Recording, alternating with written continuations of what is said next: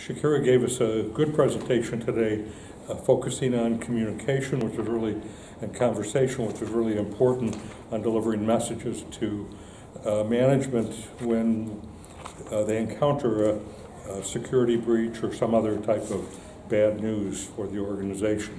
So it was very helpful, and we look forward to seeing Shakira again here.